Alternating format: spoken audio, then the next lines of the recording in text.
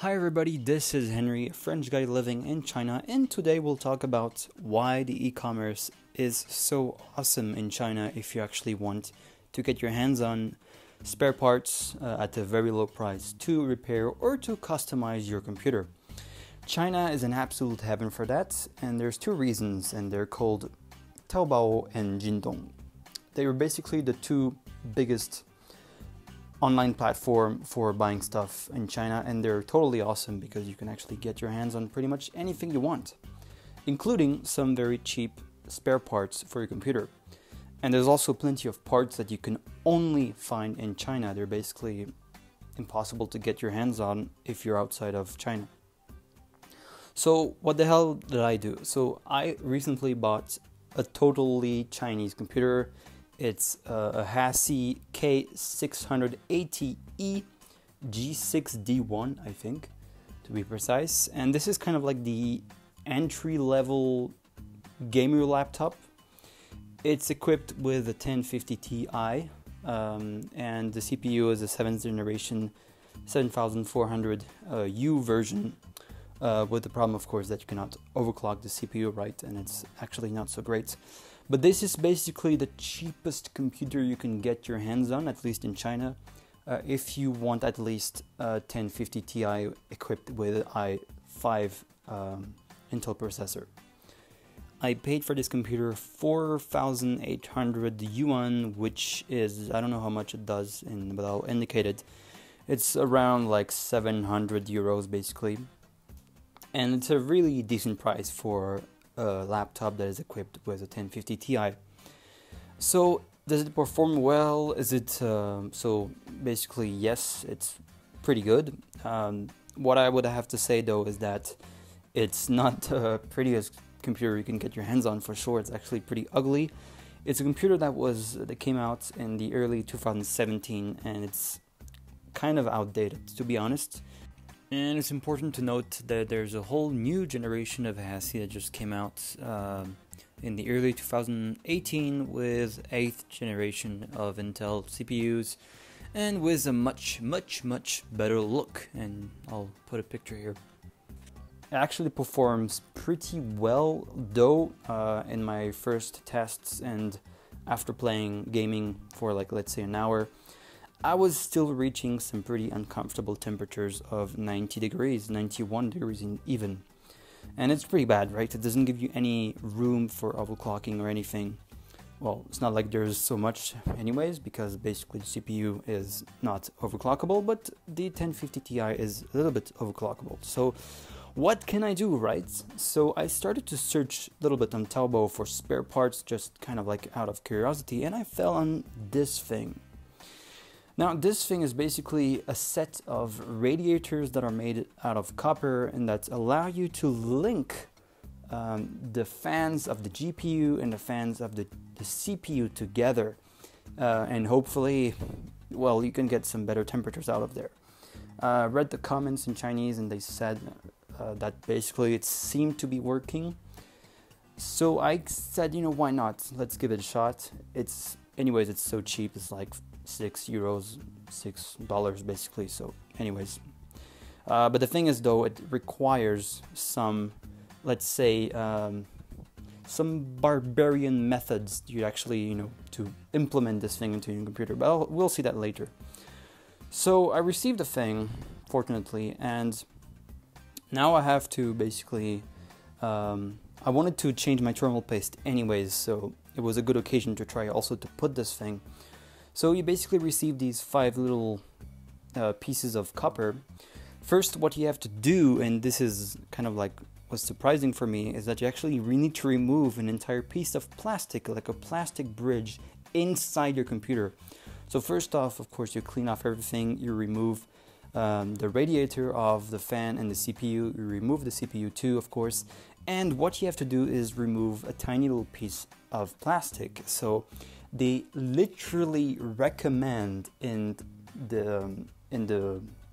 you buy the thing to basically heat up to blank and to cut directly through plastic with it. So it seems very unreasonable, but you know, fuck it, I don't have any warranty on this thing, and I'm a adventurous man, you might say so. installing some more radiators basically. I have to remove this piece and more this plastic here with a hot knife. So after cutting this little piece of plastic, hopefully without damaging the motherboard just underneath, right? You basically have to put the thermal paste. So I had my own thermal paste. Actually, I had a Korean one that was pretty good. This is the second part of the upgrade, where basically you have to bend these little copper radiators, kind of like a, I don't know, like a little play and trying to. They show you a video actually how to do this thing, but basically you have to make them fit in order to create this bridge between the fan of your CPU and your GPU. So this is what I did, and when you're kind of done with your placement, you can actually start to put the glue they actually gave you. So you put the glue on these things, you glue your tiny little copper pieces, and you wait for 12 hours while of course praying and hope that you didn't destroy your computer entirely. That cost you 700 euros, right? So the following day I actually tried to put back the back plate, and I actually had some problems because the whole copper thing is so huge, it actually blocks you from putting back your back plate, but eventually I could do it.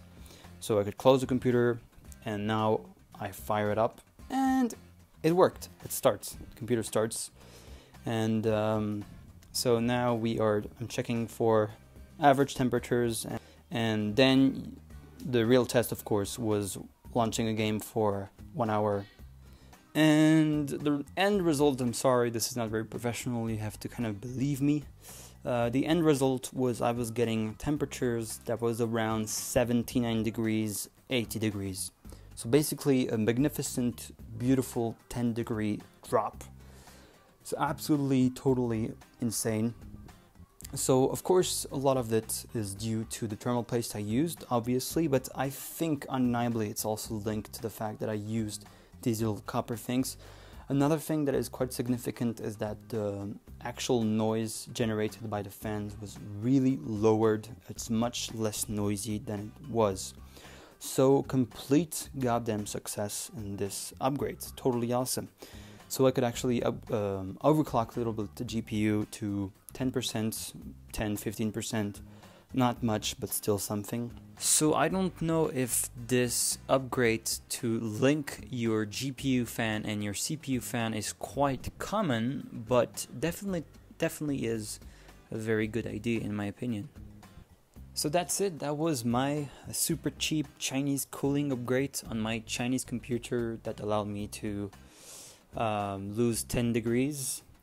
Of course, there's many other things you can do. I also spotted some, for instance, custom-made water cooling system for your Alienware computer or for other kinds of computers. There's just a whole bunch of other stuff to discover on Taobao to upgrade your computer, to upgrade the performance of your computer. And just in general, you can also get your hands on so many spare parts, extra batteries, more RAM, replacement LCD screens, or even second-hand CPUs. By the way, I can actually upgrade my CPU on my computer. I don't know if it's a common feature on modern gaming laptops, but there's definitely a socket, and you can actually remove the CPU from my computer if you want to and upgrade it to the next version. All of this, of course, at the very best price. However, if you actually plan on buying a new computer, you might be a little disappointed since there are some custom problems. I don't know why, like basically they have to ship outside of China the computer and ship it back. So like for instance, Alienware or Dell computers or other famous brands are actually pretty expensive if you buy them in China.